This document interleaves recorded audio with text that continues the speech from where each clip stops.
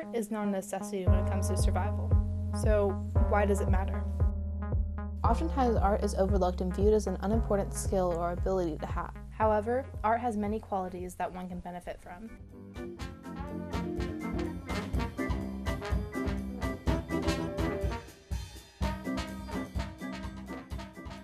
It is a stress reliever that allows people to express thoughts and feelings they may not be able to convey with words. This makes art so much more important. From pictures and paintings to dancing and acting, art is a universal language that can be recognized, understood, and appreciated by anyone and everyone. It gives people a platform to express thoughts and opinions on a multitude of issues and subjects.